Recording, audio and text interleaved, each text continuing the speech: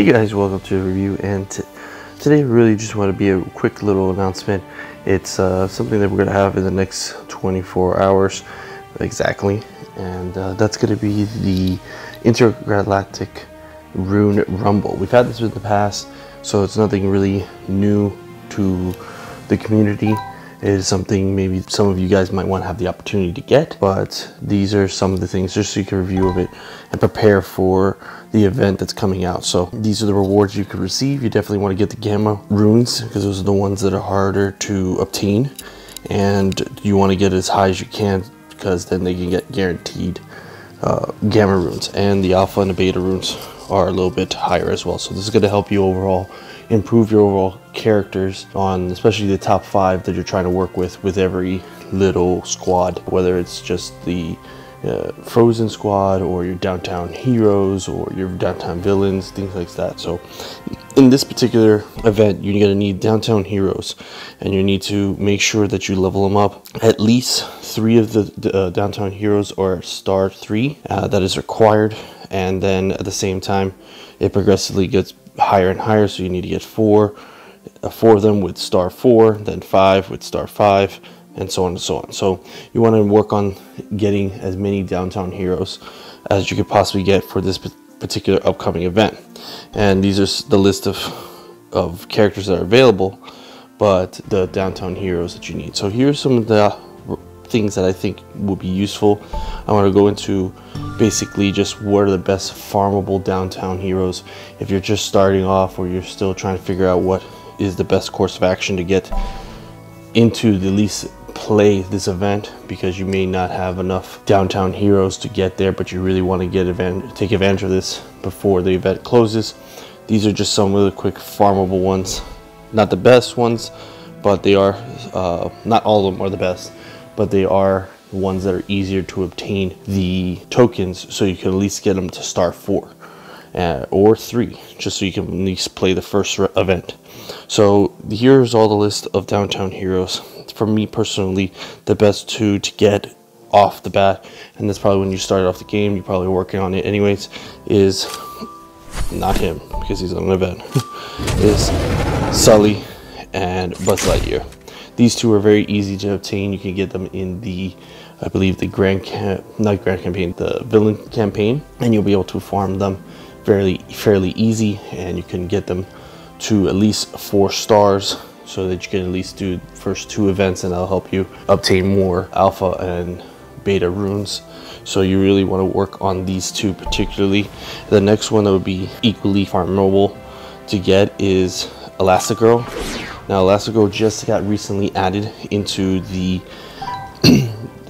campaigns, so you can see here she's on the villain campaign on 4D, so she is easily farmable to some degree. You just have to spend the time to do it. Hopefully you get enough to get tokens. Hopefully you have those tokens available in the chance up, and you can get her at least a star 3 when you are playing. The next one that is equally easy but somewhat hard to get, just because of the number of tokens you need, and I haven't unlocked her myself, but she is definitely a good character to have. I've played against several type of players that have unlocked her and used her, and that's definitely Judy Hop. Judy Hop is very easy to obtain. The way I do or did it, I haven't unlocked it, and I'll make a separate video for that, but what I did is now it's available on the exchange. So what I did is I would actually use my battle tokens or tournament exchange tokens, and I would unlock her from here. Now there are some other characters that are equally easy to purchase through these exchanges, and that way you can build it up. Another one that I was going to talk about is Anger. Anger is definitely another character you really want to use. He's very useful because he does have a cleansing effect. When halfway of his health is removed, he's able to put out damage to a significant amount to the enemy team, all players on the enemy team. So this definitely helps out. His pizza little throw, you ruined pizza type of special, it actually helps out also with an area effect. So you definitely want to use him to help lower down every character's HP so that you can finish it off. So again, my top 5 farmable easy characters to get would be Judy Hopps, Sully, Buzz Lightyear, Anger, and Elastigirl. Those are the 4 that are easily obtainable to get. Now, if you're asking why not the other 2 people Primal, well, here's the thing. So the Ian and Barley you can't get unless you have the event. Frozone you can't get unless you have the event. Dark Green Duck, you can get him, but the thing is, I believe, if I remember right, he starts at 80 tokens, and you have to, the easiest way, or the way I did it, was doing off the dailies, and you have to do the daily event, so it's gonna take too long for you to even try to unlock him.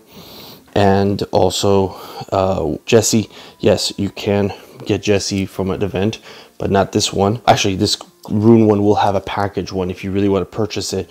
I'll show you again what it is, but all the Incredibles except for Elastigirl are only available on the event. So most of these characters are only event characters. Woody, the same thing, so you can't get them farming. So, and then these that I haven't unlocked, yes, you can get them, but you have to get to high levels of the campaign in order for you to even try to get this. So not easily farmable. So the 5 that I would suggest is going for those. So anyways, one last thing, just so you can see, they will have some packages here that's going to be able to use for the event. Actually, I'll just go right here. So they will have a Downtime Heroes packet, which will allow you to get Mr. Scrooge. You also get Jesse, you should get the Tron Girl, and you'll also get Elastigirl. So these are some things you can get, but I wanted to give you guys a heads up. Anyways, thanks so much guys for watching. I really appreciate you taking the time. Hit that like and subscribe button below. If there's any new information you'd like me to put out, let me know. Please join my Facebook page as well as my Twitter, and that way I could communicate with you. So thanks so much guys. Have a wonderful night. Bye-bye.